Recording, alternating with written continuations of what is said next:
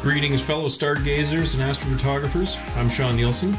In this video tutorial for Pixinsight, we're going to look at taking your linear image, which has not been stretched, and we're going to stretch it using the histogram transformation. Stretching it will start to reveal the actual details within your image. So we're going to go to the process menu, intensity transformations, and histogram transformation.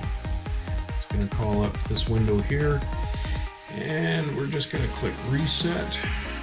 And I want to track this window here. If you had multiple windows open, this would be an easy way to track this particular one and lock it to the histogram transformation. Simply click the check mark, and we can see our histogram here. We want to take the middle slider and move that so we can begin stretching. Let's turn on preview first so we can see what it is that we're doing. And we'll just slide this up like that and drag the apply icon onto our image.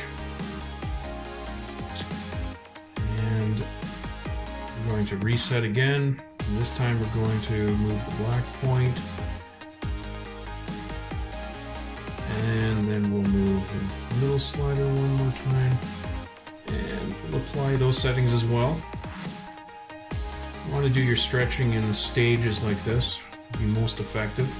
Let's do it one more time, so we'll reset. Our histogram curve is looking very nice at this point. Just that black point. I'm going to bring the middle slider up. I'm going to adjust it to taste to some degree here. Some people like brighter backgrounds, some people prefer darker. Artist prerogative, as I always say. Let's apply those settings.